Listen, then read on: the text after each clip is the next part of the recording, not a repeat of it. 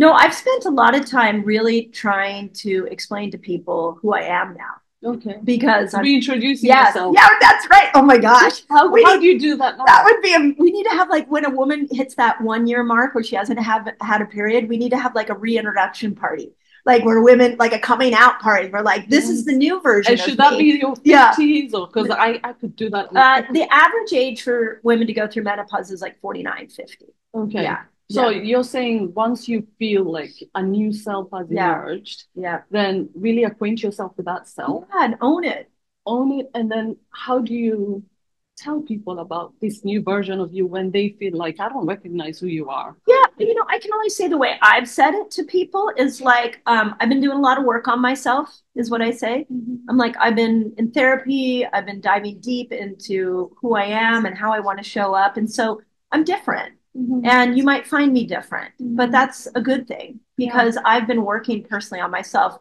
I did this with my daughter, who's 24 now. When she came back from college at about 21, 22, I actually asked her to relook at me. And I was like, I want you to understand in the time you've been gone, I've had a hormonal change. I've been working on myself. And so some of the old ways that you looked at me, you might not find me that way anymore. So I'm going to ask that you actually don't bring the past into this and you look at me with fresh eyes. Brilliant. It's recording. Okay. Hi, Dr. Mindy. Hello. I'm so excited to have you, and it's such an honor. Thank you. Thank you. We are all going through midlife changes. We feel like not enough attention has been paid to women's health in general, but especially the changes that come with this phase of life. Yeah. I was hoping you'd be able to tell us a little bit about menopause and perimenopause and what to expect. Yeah. Oh my gosh, you have like 5 hours? That's a really loaded question. Let me start with this thought. I just want women to know that most women don't understand what's going on. So and most doctors don't understand what's going on. So the first thing, if you're lost, you're not alone. If you're confused, you don't know why your body's doing what it's doing, there's actually a biological reason for it. One of the statistics that motivates me is that the most common time for a woman to commit suicide is from 45 to 55. And I largely feel that's because she doesn't get what's going on with the hormonal changes that are happening in her body. So with that in mind, I just want, for me, every woman needs to be seen and heard and understand it's not an individual. It's not us individually. Yeah. So what typically happens in about 35 is the first hormone to decline is progesterone. Progesterone is that hormone that has allowed our uterine lining to shed. So we've gotten a ton of progesterone the week before our periods, ever since we've been cycling. And now progesterone is going down. Right. The challenge with that is that progesterone stimulates another neurotransmitter called GABA. And GABA calms us. So with progesterone goes GABA, and all of a sudden irritability goes up. So the first thing I want to say is that much of the attention that happens in the news is that hot flashes are a menopausal issue, but actually the number one symptom for menopause is irritability. So again, if you're feeling irritable, you're short-tempered, that's because you're losing these two neurochemicals. Yeah. Then somewhere around 40, estrogen goes on a wild ride. So she's up, she's down, she's up, she's down. I can tell you as like a curly-haired woman, in my 40s, it was like sometimes my hair was curly, sometimes it was flat, sometimes I had moisture on my skin, sometimes I didn't, because estrogen is doing that thing where it just goes up and down for about a decade. And in that decade, the thing we have to remember is that estrogen brings a whole set of neurochemicals with her. Estrogen stimulates serotonin, dopamine, acetylcholine, BDNF, oxytocin, glutamate. These are chemicals that let your brain function normally. So that regulate our moods. That's right. Regulate our moods, help us think straight. So if we put those all together, just those two hormones, estrogen and progesterone, and all those neurochemicals, there is a massive shift that is happening inside of you. Right. And so because of that, what I heard in my clinic so much was women that were like, I have an amazing life. I have an amazing husband. I'm in Silicon Valley in California. We're like a lot of wealth. And women were like, I don't, on paper, everything looks amazing, but I am so depressed. I walk around in a haze all day. I have brain fog. I'm gaining weight left and right. I'm so depressed. I'm so anxious. I can't sleep. All of that is I don't want to say it's part of the process, but it's what can happen in this transition. Wow. So I think the first thing is to understand, I call it the neurochemical armor. There's like a neurochemical armor that's coming down as you transition from a woman who had a cycle to a woman who doesn't have a cycle. And that transition takes about 10 years. So, usually when I tell people this, they're like, well, that's a long time, right? That's a long time to be out of my mind. Yes, thank you. Thank you. And the worst thing I feel like is I don't recognize myself me neither. anymore. Yeah, thank you. I just feel like every day you wake up and I'm trying to go off of what I was in my 30s and in my 20s. Yeah. And I don't have that anymore. Right. And all the women that I look to, like I'm fortunate enough, I have 60-year-olds, 70-year-olds, and one of my closest friends is 105. Wow. I want to have a 105-year-old friend. Is it a woman? Yes. Oh the my God. Sweetest woman. But I find that generation of women knew less about their bodies, didn't really have the awareness around self-care and the importance of it. I mean, she was a World War II survivor. Wow. So she's great at keeping me grounded. Yeah. But in terms of, and she was really lucky because she danced till she was 88. So, she does have all that knowledge to share. But in terms of understanding of our hormones or what I'm talking about, when I go to them, they don't really know any of that. Yeah. Can we talk a little bit about the loss of self that women feel at this stage? Thank you. Thank you for asking that. I think these are the conversations that we have to bring to the surface because hopefully somebody who will hear this interview may be alone and doesn't understand that we've got a hormonal depletion. So what I always say is there's been a cultural hush about menopause. There's actually a cultural hush around women's hormones in general. We don't talk about it. Nobody wants to talk about their period. We don't want to talk about the loss of our cycle going away. We definitely don't want to know that you're going crazy at 48 years old. So that we haven't created a culture that allows us to talk about that. Yeah. There's a shame attached. So there's shame. Yeah. So I think the first thing is talk about it. Talk about it. What I'm trying to do is be more vocal and open up the conversation so that more women feel safe to talk about it. Yeah.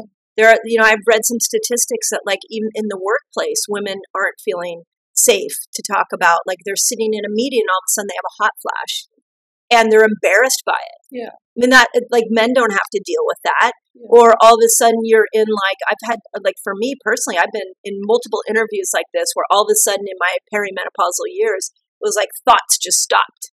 Okay. Yes. And it was like, whoa. Is that brain fog? Yeah. Yes. Forgetfulness. Yes. All of that. Yes. But I think it's really hard to tell us that because I'm noticing that our workforce is getting younger and younger and younger. And so I think it's going to be really hard convincing women to be vulnerable about that. I remember when I became a mom, and even that, we were all, our generation of women who became moms in the office were pretending nothing happened. Oh, yeah, that's a really good point. Yeah, so I doubt that we will feel confident enough now unless something shifts massively in the culture. Right. How do we bring about this type of change? Yeah, it's such a good point. So for starters, we need to support each other in it as women. So we can talk to our coworker about it. We can talk, just get it out of your mouth and explain what's going on in a loving way. We don't want to be victims to it. This is what's going on with us. It's a biological fact. Yeah. So I think the first thing is for us to come together. Second thing is to understand what's going on. Really dive into books and podcasts and articles and YouTube. I mean, this is what I'm trying to do. I've been on all platforms from writing books to YouTube to my it's so podcast. helpful, even what you just said, the way you broke down the different hormones that are being depleted. And it helps us to actually not internalize and personalize that. You're a proponent of women understanding their menstrual cycles. You say that it can help benefit relationships, it can help benefit our work life if we know when we're at our most productive and when we need to slow down. That's right. That's right. So, you know, a little backstory on how I stumbled into this is that I started to see that many of my patients, myself, as we were getting into those 40-year-old years, that there were like unexplainable things just showing up. And, you know, for me, and you said it earlier in this interview, for me, there was like, I felt like someone had hijacked my brain. I felt like I had days where I had so much energy and days where I was incredibly fatigued. And so that chaos actually needs to be discussed first so that we can come together and actually support each other. Yeah. So and then the other piece of this that I think and why I'm so adamant about teaching hormones is women have to understand themselves first. So what I have found in putting all the books out that I put out is that women don't understand their own menstrual cycles. So they can't articulate to the men around them or the other people around them what's going on. So just the other day, I had a friend who is 43, and she called me and she's like, I think I just had my first menopausal rage. And I was like, oh, tell me about it. What happened? And she goes, my husband, I kept asking him what he wanted for his birthday, at the last minute. He said, I want to have some friends over for my birthday. And it was like days away. And she wanted to put, her best foot forward. And she's like, I lost it on him. I literally just started crying. I was upset. So she's done everything she can to pre-plan and get it. That's right. And then it's like something. It's almost, you feel like we become like toddlers. Yeah, our tolerance for stress is less, for sure. Yeah. For sure. And I'll explain why here in a moment, because I think what I want the people to understand is there's a reason this is all happening. But to finish your point about what do we do in opening up the conversation in the workplace and with men is what I told my friend when she got done, like with this day of crying, is I explained to her why she was crying, because she didn't understand. She was like, what? I don't understand what happened to me. And then I said, you need to go back and explain to your husband, I'm hormonally feeling different, bear with me. And I think men need to have some compassion for the understanding of the changes that we're going through. Yeah. But if we don't vocalize it, if we don't try to understand them ourselves, then we just sit in silence. And that's how you see that number of 45 to 55 being the most common time a woman commits suicide. Because you just feel so isolated and like nobody understands her. You say that men should understand their women's cycle and, know when to avoid and when to lean in and have a conversation and fix things. Yeah. But most men will tell you, if I even reference agreed, your period, that's asking to die. Oh my God, I think that's such a beautiful comment, because I have had, and when I first started publicly explaining this, I had more men go, well, you said it, not me. Exactly. And I was like, well, we all, so yes, to the women listening, we need to think of the conversation around hormones as we need to open it up and start talking about it and talk about it in a loving way. When we get really critical and we point our fingers, this is why I told my friend, I was like, you need to go back to your husband and you need to say, I'm really sorry, I must have hit another level of perimenopause that I don't know about, so that we create an opening and dialogue. Other things we can do to help ourselves in this stage of life. Yeah. So the big picture here, because what I've heard, I'm 54 and I'm on the backside of it. So you've come through it. I've come through it. Oh my God. You say that once you've come through it, there's a new person that emerges. You got it. That gives us so much hope. You'll get over it. No, that's why it's really important. It's a long process of hormonal change. But what's happening to your body? And one of the things that's happening to your body is actually happening more to your brain. As this neurochemical armor comes off, what's happening is there's certain neurons in your brain that are pruning away. Neurons that you don't need anymore. Neurons that care about what other people think about. Neurons that have caused you to put everybody's needs ahead of your own. those are going away. Oh my God. Thank you. I wish they went away earlier. Yeah. Right. So I needed that in my 20s. Right. I know. But so now they're going. They're going away. Explains why I don't care. You got it. So all of a sudden you don't care as much. You speak your truth. That's why I call it an armor. The neurochemical armor is coming down, and all of a sudden stuff is coming out of your mouth that you probably wanted to say at 20, but now you're like, I'm just going to say it. And people around you are like, who are you? You used to be sweet and quiet, and now you're like, have all this assertive and confident. That's right. I had a man on who says that actually what happens is a lot of men become empathetic as they age, and then women become self-confident. I was asking him, is it because we spent decades just caring about everyone else that we just can't take it anymore? Our bodies can't take it. Yeah. What did he say? And he said he thinks that might have a point to it, but he just thinks men become so tired of wearing that masculine mask. Yes. And they just have to let it go. Yay. And women become so tired of having to put everybody's needs ahead of their own that we need to let that go. Yeah. And I don't know anything about, they call it andropause, what men go through and what the brain changes are. But what I will tell you is when you get on the other side of menopause, the brain changes that happen is the neurons go away that make you care about what everybody thinks of you. The part of your brain, the amygdala, that was the area of fight or flight, it actually goes from like looking at everything as a threat to actually the same kind of thing that man was saying. It goes to empathy, where now the brain is actually more empathetic. So you're looking at the postmenopausal woman. I don't know if I can swear here, but the postmenopausal woman doesn't give a fuck anymore. And she's way more empathetic to the societal cultural needs. I call it cultural leadership. Explaining what's happening to me. Yes. So all of this chaos that you're going through is a brain change, and it's a body change. And all of that is heading you to somewhere where you're going to stand in the best version of you if you work with it. So don't, like this friend I was telling you about, she's like, don't tell me it's going to take 10 years. I'm like, no, we're going to stop the suffering so that when you are 53, you are the best version of yourself yet, because your brain, we can embrace it now because it's a change that we know is leading somewhere, as opposed to how it was always framed, which is, you get to that.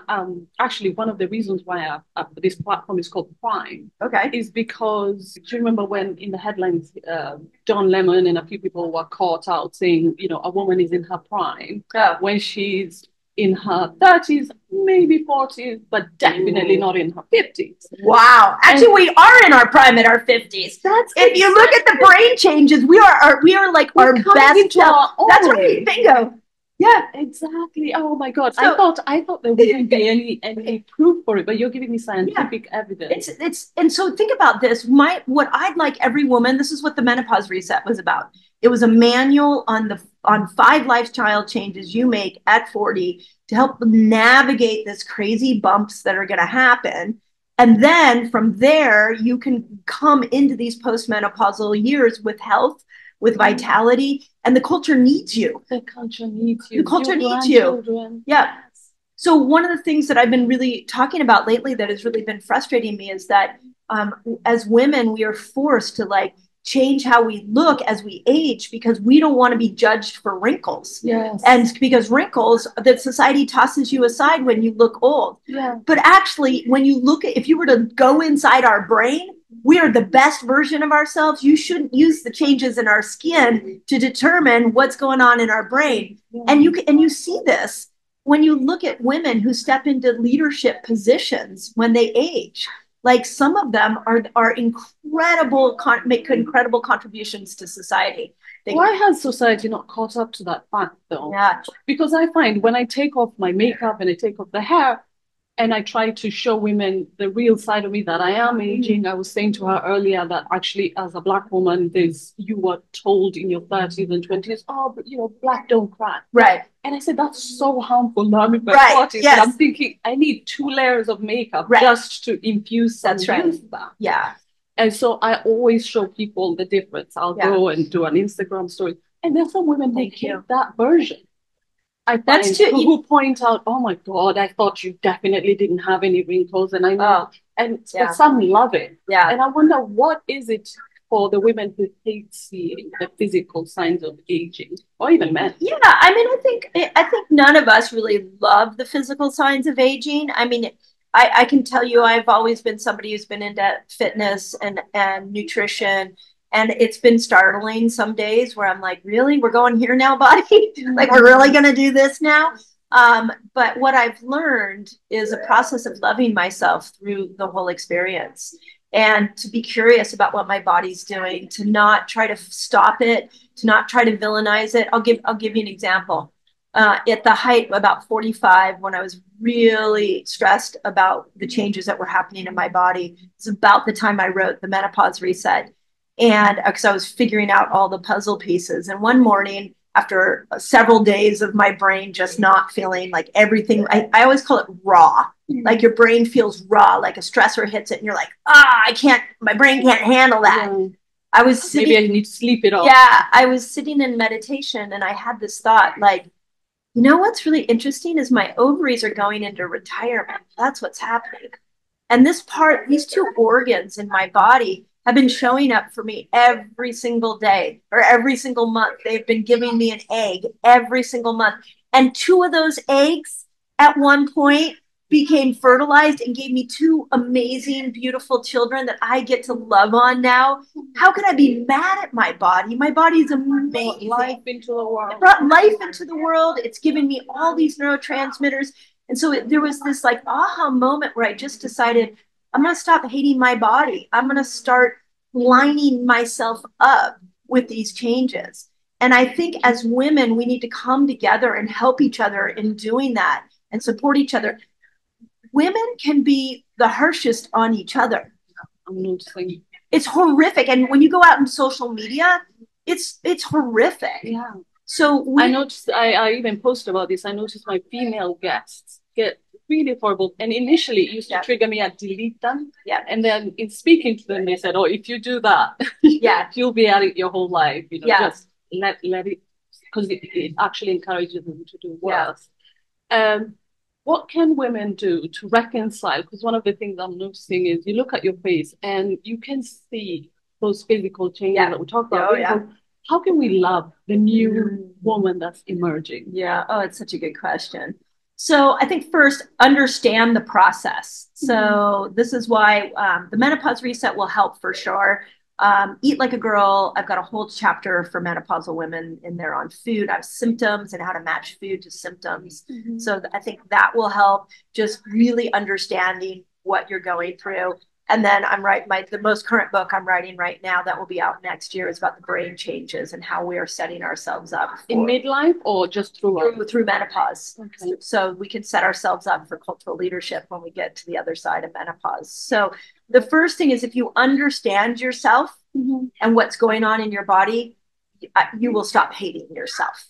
A lot of my message is really helping women understand how powerful they are, that there isn't a flaw in your design. Yeah, I interviewed somebody on my own podcast that said, well, the reason you don't feel great through menopause is because you weren't meant to live past menopause. Nothing's further from the truth. You're actually in preparation of the best version of you yet. So in that preparation of the best version of you, as that neurochemical armor is coming down, if traumas that you haven't healed come up, do breath work, go see a therapist. I mean, I've been running away from them. Yeah, don't run away. It's like there's this gift for the last 2 years. I've been in therapy with an EMDR specialist. I have a breath worker that I work with on a semi-regular basis. Because I'm like, as this armor came down, the things that were traumatic in my life that are triggering me and affecting my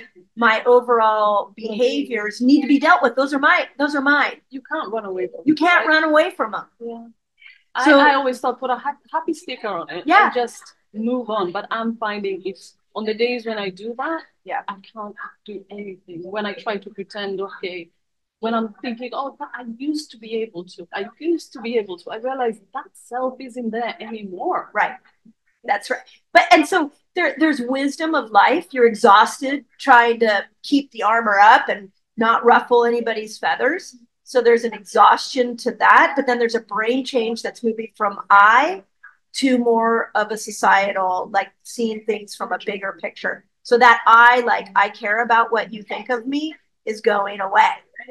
And so that can be scary because you're kind of gripping on to this idea of like, but wait, I used to care what I thought people thought of me. And then you realize like I put so much energy into caring what people think of me.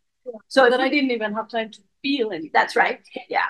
There, one of the, and I'm going to talk about this from stage today, but one of the things I've been really researching is what's the difference between a patriarchal society and a matriarchal society. We live in a patriarchal society.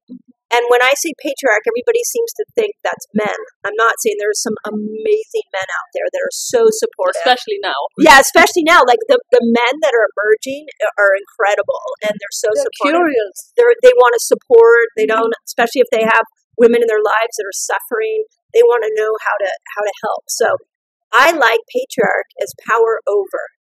A patriarchal society has power over you. I don't know what the healthcare system. I love that definition. Right. I don't know what the healthcare system is like here in England, but I can tell you in America, it's one that has power over women. It gaslights women. It gives women prescriptions that it gives men.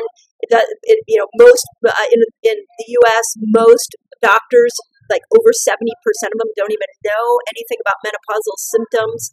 So that's a power over. A matriarchal society, which I had to go back like thousands of years to find some historical examples of really effective matriarchal societies. And one of the best definitions I found is that it actually is power from within. So if you look at this transition, that definition is transformative because we make it about the sexes, the power of the sexes. That's right. That's right. Power over. That's right. Versus. That's right. Power together. Yes, and power together. Because everybody's going within to find their own power. So when you ask, well, how do I navigate this and reconnect myself? If you've been living in a world where you were seeing the injustice and feeling and you're exhausted from the power over, guess what? Menopause, perimenopause is your training to bring out the power within. So you feel crazy because you can no longer participate in this structure that has had a power over you. So what changes can we make to make this time a time for us to thrive? Yeah. So there's 5 changes I recommend to make this really usable for people. The first is learning to fast. So, and the reason for this is that the female brain actually starts to prefer ketones over glucose as you go through menopause. So your brain becomes less sticky and can grab onto glucose less efficiently and does really well with ketones. And the best way to get ketones is to start to learn to intermittent fast. Well, you've written a lot of books, and I think you have resources on that, which we will link to. Yeah. Fasting, other things. Yeah. Well, I like fasting to get ketones. I like the ketogenic diet, but I think sometimes it goes too low carb, which actually leads me to the second lifestyle change, which is learning how to vacillate from low carb to high carb. Ooh. And I love that you're not saying no carbs. Right? Yes. Okay, so this is how I actually my whole YouTube channel was birthed out of this idea that so many women were fasting and doing keto like a man. And they were losing weight, but they were losing their hair and they were losing their menstrual cycle. Me. Yep. And iron and all of that. Yeah, because they didn't learn how to cycle carbs, basically. So your YouTube channel has a lot of resources on that. We have you for a short time. We'll try and convince you back. Yeah. So the third thing we can do. Third thing is you got to start looking at toxins. So this is why the anti-aging needs to be natural. When you're putting toxic chemicals on your face, your hair, the fillers, the Botox, all of that, women put on over 200 chemicals on their body every single day that are endocrine disruptors. So your hormones are going to go on a wild ride if you're not careful about the toxins you put on your skin. So you wouldn't recommend Botox? I think it's a personal decision, but I will tell you the reason I haven't done it is because it's a toxic load. It's another toxin. It's a poison going into my system. And that poison, we have not studied on what it's doing to our hormones or to the feminine. Take it off. Right. Yeah. So for me, not something I'm willing to participate in. I understand the desire. I understand the pressure. There's many times I've wanted to, but my brain says, here's what I do that I hope every woman does. I want to go back to your 105-year-old friend. Yes. I think of myself at 100. Who do I want to be at 100? At 100, I'm pretty sure I'm not going to care. I'm not going to care. I don't care if I have wrinkles on at 100. But what's weird? When I saw her the other day, she, you can imagine her upper lip is completely like cracked. Yeah. But there was such a beautiful, almost luminous quality to her skin. Yeah. She looked like she could be wearing makeup or something. Yeah. And you realize that comes from somewhere else. Right. How should we tap into our spirit? Yeah. To integrate? I think so. That's the other thing. Like, if we continue, and I'm not here to tell you to do Botox or not do Botox, but what I can tell you when I look in the mirror at my face, I see my furrowed brow, and I looked at that, and these what we call the 11s, and I'm like, that is because I've deeply thought about a lot of things in my life.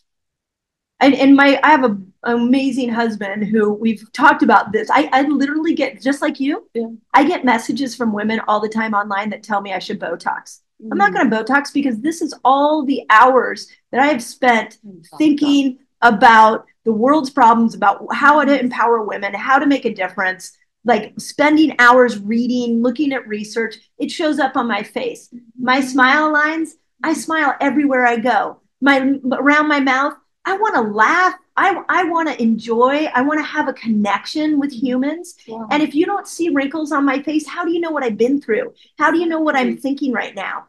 I was interviewed by a woman, I don't know, a couple months ago, her face was completely frozen.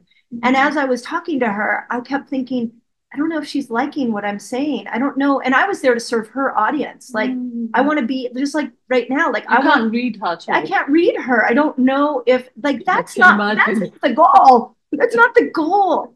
The goal is to say, I have lived life. I am wise. I have something to contribute to the world. I think just your existence makes it easier for us. I think, just like, I always thought, I had ideas of who I'll be at 30, who I'll be at 40. Right. I thought I would never care. At this age, I thought I wouldn't care at all. Yeah. But society does have an effect. And sometimes I look, I have them right here. And I must be constantly raising my eyebrows at the world or something because it's frozen up here. Oh my God. You look beautiful to me. Not without the makeup. Have you ever, what, some of the things I'd love to do on your social media, do you ever see those indigenous women? Yes. And they're like all of the wrinkles. I will spend hours looking at those faces. And you realize how beautiful. And like, what stories can she tell me? Like, somebody sent me, one of my favorite authors wrote Women Who Run with the Wolves, Clarissa Estes Pincola. And she also wrote a book called The Power of the Crown. And a friend recommended I read it. And I was like, I'm not a crone. What do you mean I'm a crone? She goes, no, Mindy, do you understand that the crone means your crown? And I was like, whoa. So let's put everything we've talked about into some context here. What if you knew at 40, this hormonal shift was happening and you had a game plan? So you do these 5 things. You're going to fast. You're going to cycle your carbs. You're going to detox. The other one is what I call rushing woman syndrome, where you're going to learn to recover and nurture and rest a little more. And you're going to do these things. You decide how you want it, if you're going to Botox or not. But what I want women to understand is the goal is for you to come into your late 50s, early 60s, the best version of yourself. And by that, I don't mean looks. By that, I mean your brain. Because in your late 50s, early 60s is where our culture needs you. And as long as we are hiding, we are pretending we're not aging, we're lashing out at each other, what's happening? We're not contributing, and that vacuum can be felt in the world. That's what I'm thinking. It's so funny you say that, because I realize at my most attractive, which people say is in your 20s and 30s, I wasn't happier. Yeah. And so if you have a choice between obsessing about weight loss, obsessing about, like now I'm going to be a bridesmaid for the first time. And because I have younger Congrats. friends. Yeah, right. That's amazing. And I'm just like, I've put on 2 dress sizes. Oh, yeah. I was one of these women who was constantly complimented for being skinny once I moved to the UK. But Wow. where I grew up in Africa, that was not beautiful. Wow. The more voluptuous, I think now I would be considered beautiful, but not when I was a skinny little girl. Amazing. Yeah, but it just meant when I came here, everyone was just obsessed with skinny, skinny, skinny, skinny. And so every time you put on weight, it's really hard. I never thought that I would have this kind of thinking about fitting into society, but I can see now that I care less. Right. And it's disorienting people. It is. Yes. Me too. Who are you? Yes. No, I've spent a lot of time really trying to explain to people who I am now. Okay. Because I'm reintroducing yourself. Yeah, that's right. Oh my gosh. How do you do that now? That would be we need to have like when a woman hits that 1 year mark where she hasn't had a period, we need to have like a reintroduction party. Like where women like a coming out party. We're like, this is the new version. And should that be your 50s or because I could do that. The average age for women to go through menopause is like 49, 50. Okay. Yeah. So you're saying once you feel like a new self has emerged, then really acquaint yourself with that self. Yeah, and own it. Own it. And then how do you tell people about this new version of you when they feel like, I don't recognize who you are? Yeah, I can only say the way I've said it to people is like, I've been doing a lot of work on myself, is what I say. I'm like, I've been in therapy, I've been diving deep into who I am and how I want to show up. And so I'm different. And you might find me different, but that's a good thing because I've been working personally on myself. I did this with my daughter, who's 24 now. When she came back from college at about 21, 22, I actually asked her to relook at me. And I was like, I want you to understand in the time you've been gone, I've had a hormonal change. I've been working on myself. And so some of the old ways that you looked at me, you might not find me that way anymore. So I'm going to ask that you actually don't bring the past into this and you look at me with fresh eyes.